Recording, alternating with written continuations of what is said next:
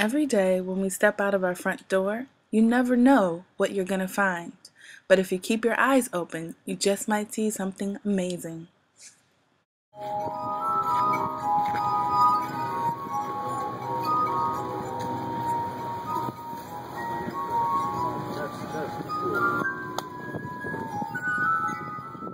A man playing classical music from just basic glasses, or another who spent the last 30 years entertaining crowds and doing what he loves. If you just give it a shot, you'll see something that you may never have seen before. So what is your name? My name is Brian. And how long have you been playing crystal glasses? 18 years. What made you want to start playing? Just collecting the set, and I got so terribly excited I didn't want to stop. It's a hobby that just took over my life. Are you a trained musician, or this is something you picked up? The glasses have been training me every day. And if you have any requests, it'd be lots of fun. Something that you want to get. Do some jazz then. Do some jazz. Okay. This is a beautiful ballad called Tenderly.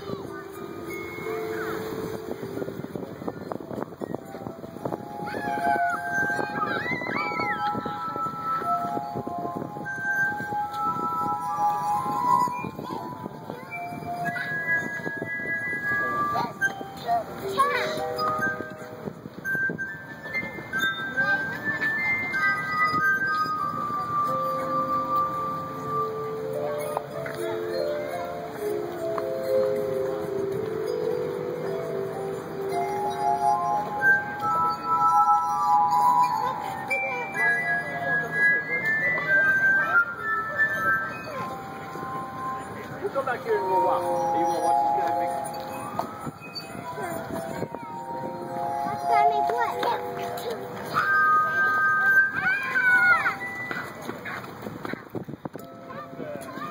Tenderly.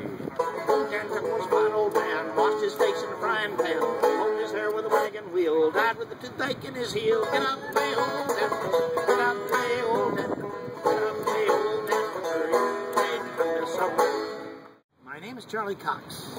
I've been playing in this location about 26 out of the last 35 years. I started playing here in 1977, actually 75. I was playing at the Art Museum until they closed that down to street singers like myself. And 2 days later they opened the Paige Museum, and I was over here like a shot on the second day it was open. What keeps bringing you back? I guess this is the only thing I've figured out how to do that I didn't mess up.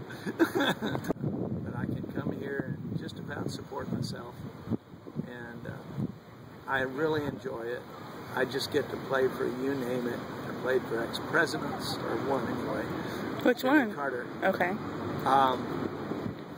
Played for movie stars, bums, you name it. I played for it. Little kids. I love playing for kids. And it's been my life's work, actually. And I really love this park. I think it's one of the best places in the city. So what gave you the, I guess, the courage, because I also work for myself, so what gave you the courage to not go the regular route? That has a lot to do with my mom. She was just so unbelievably stuck with the middle class values. Anything that she was, I wasn't going to be. What it comes down to. And so I started doing this, and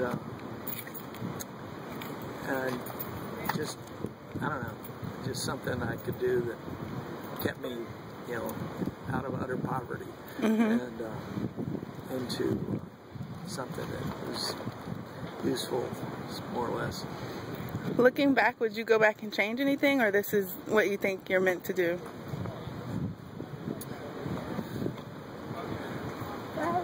I think it must be more or less what I'm meant to do, because I'm doing it, and I have been for so long, so enjoyably. It's just, like I said, it's my life work. I keep forgetting how many people ride It works for me. What is your favorite song to play? Oh, gee. I don't know, I guess the one I enjoy most playing is called the Trusty Lariat. Can you play a little bit for me? Across the high Sierra Mountains, coming as me passenger train.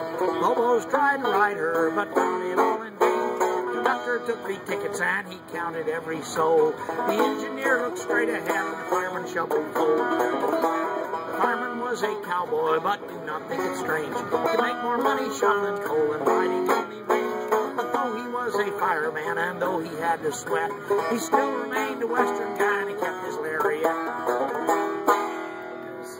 Thank you so much. Well, you're very welcome.